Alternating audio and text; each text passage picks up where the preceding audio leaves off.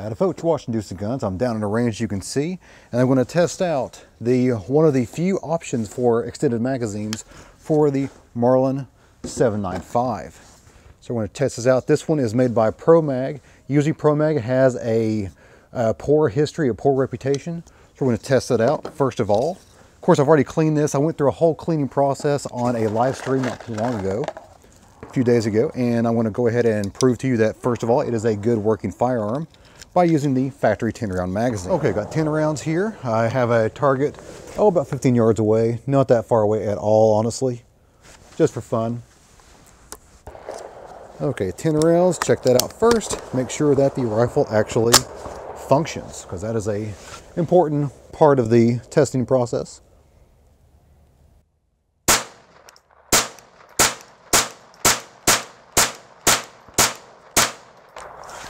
All right, 10 rounds. Perfect. Now, let's see how the 25 rounder does. Okay, goes in, locks in, no problem. It chambered the first round. Let me make sure, yep, first round was chambered. There we go. All right, same target, of course. Got one target up there.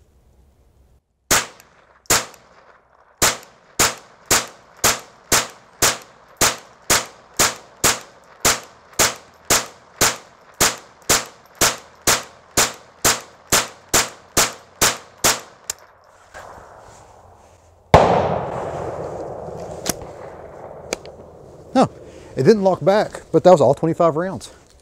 All 25 rounds. Huh. Good to go. Try that again. Okay, folks, this time around, I actually counted out 25 rounds of ammo to make sure that I'm actually just putting in 25 rounds of ammo. But it worked flawlessly. I was pretty impressed. Way to go, ProMag. You know, I have a couple other ProMag made magazines, and they've been fine as well. I've got one from my Ruger LCP. That thing is fine. I've got one for no I don't, but a friend of mine has one for his SIG, and it's fine too. It's fine too. So maybe the reputation they have isn't as bad, or their actual quality isn't as bad as their reputation that they hold. But man, this thing sucks to load. Fun to unload, sucks to load. Now it's got plastic feed lips, so these will wear out. These will wear out. Like the old ones, or the factory ones, will not. They're nickel-plated steel. Okay, we're officially losing the light, so we're going to do one more 25-round magazine dump here. Loads right up like it should. All right, here we go.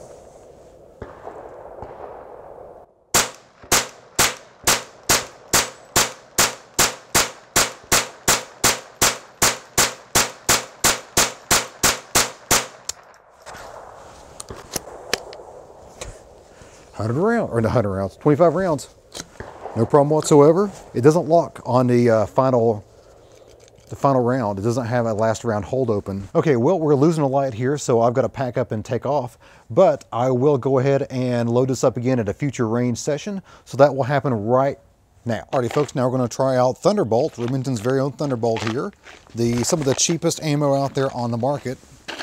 As far as 22 goes, of course, I got 25 rounds, and it is freezing outside, so this may or may not be a good example, since it is in the mid-20s right now, and this southern boy is freezing his butt off.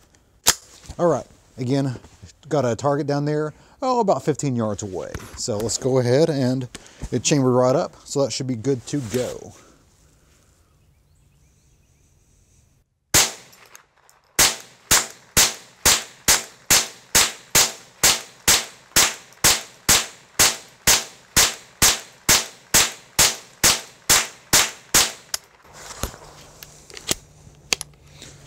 All right, that was a full mag. It did not, just like last time, it did not lock the bolt back like it should. Oh, and it's stuck. There we go. All right, so it's stuck in there, but it worked. Alrighty, second mag for the Remington Thunderbolt here. This will be 100 rounds once this goes through, 100 rounds through this rifle with this magazine. All right, let's get to it.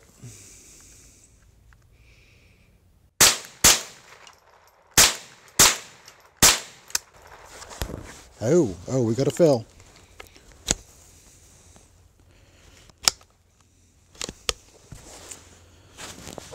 Okay, we've got a nose down situation there. See if I can get that. You can see right there, yep. It says nose down. So let me take out that mag and see what's going on there. Well, the round popped back up the second I got it out of the mag well, so let's see what that does here. The chamber, yep, chamber right up, so let's continue moving on. First failure.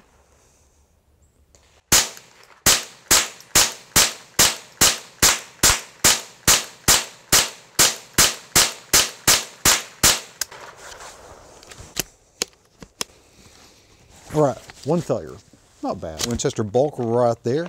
It is a hollow point, brass plated or copper plated.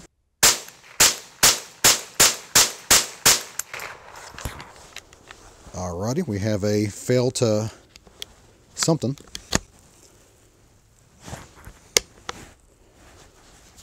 That might be an ammo failure. There's a round in there. See if it goes off now.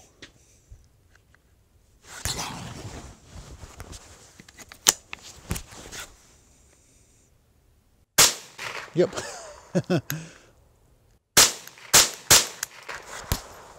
Oh.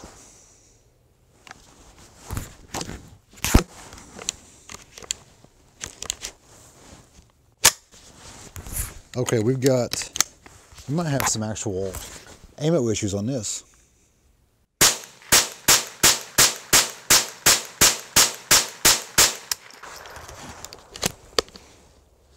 And that's all she wrote. I believe those were ammo failures because the actual 22 cartridge was seated in the chamber and the firing pin was hitting. It just wasn't going off. So I think that's an ammo related issue, not a magazine related issue.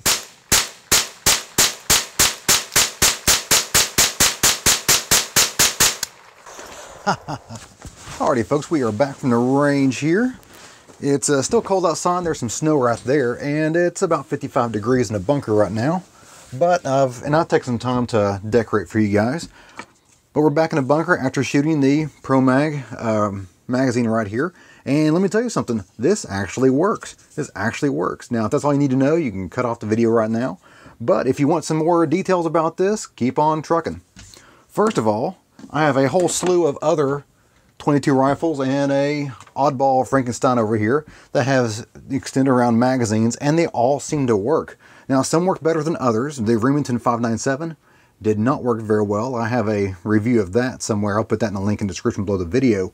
And it works okay, but it did have some failures, actually quite a bit of failures. I've not gotten around to trying to clean it up, but out of the box, I try to test everything straight out of the box. But there are still some issues that I want to go over, because this thing's not perfect. They're never going to be perfect. It's either A, too expensive, or B, had to be built to a price point. Those are competing ideas and agendas there. You can never have both. The whole thing is plastic. The follower is plastic. The whole magazine body is plastic. The feed lips are plastic. The only thing that's metal on here, from what I can tell, are the two screws at the top here and the spring itself. That's it. Everything else is a plastic. Now, if you look at it, it looks like it might have some reinforcing. I mean, it's stiff. It is a very, very stiff magazine. There's no flex in that at all. Some of these others, I mean, there's some flex in that little guy there, but there's no flex in that at all. I don't know if there's some glass reinforcing in there, maybe some nylon reinforcing, but let me just... Oh yeah. Yeah, I think there's a little bit of glass reinforcing in there. Now, I mentioned feed lips wearing out on something else. I can't remember what video it was, but I had a bunch of hate comments about that, saying I didn't know anything, or, you know, you wouldn't consider a Tapco product to be crap. I'm like, well, sometimes they are, but, you know, basically, the plastic wears out. Anybody who's old enough to have lived through the agony of plastic feed lips in a Ruger 1022, they know. You can't have plastic feed lips and expect them to last forever. They just don't. Metal against plastic, the metal will always win. So the same thing will happen here. Now, along with that, there are some other issues here. Let me go ahead and put my... There we go. There's some other issues that I want to address here. Number two, the problem number two, you know, first one was just it's all plastic. Number two is the fact that the edges there are sharp as heck.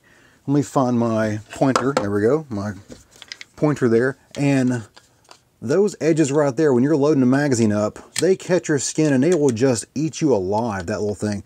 And what's funny is, so does the factory mag. The factory mag, you're going to be peeling skin off if you load this too many times. So I highly recommend getting a mag loader that is specific for the 22 cartridge, because most of them don't go down this size. So get one that's made for 22, and that should really help out a lot for both the factory and the extended magazines. And problem number 3, well, 3, there we go, doing kind of an ET gang sign there. Problem number 3 is that there is no assistant to the spring. There's no side cutout like, well, like this right here. Your Mossberg here. You can assist the spring down here, and it really relieves the tension there for when you're loading that up to its maximum capability. But this doesn't have that. So the last 10 rounds, you know, it's 25 round magazine.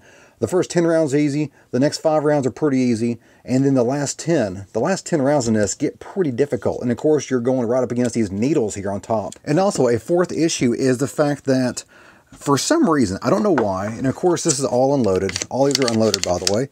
But for some reason, it never locked back. It never locked the last round hold open, never worked when it was shooting. Now, when I pull this back now, it works just fine. Well, guys, what do you think about that? What do you think about the ProMag magazine actually being a decent magazine? I was surprised too. Now, of course, like I said before, it's not going to last very long, or forever at least. It will probably last you several thousand rounds, but it's not going to last you forever like the nickel magazine will. And they're hard to load, but overall, it works all right. And if you guys know of any other extended round magazines out there in the market that I've not reviewed, but especially if it's something for a firearm I already own, go ahead and let me know about that in the comment box below the video, because I would love to test those. Those are my bread and butter as far as what I'm concerned. I'm just have a lot of fun doing that, doing these extended round magazine reviews. So go ahead and do that. And if you have any other questions, comments, or show ideas, go ahead and leave that in the comment box below the video. And of course, as always, you guys have a great day. See ya.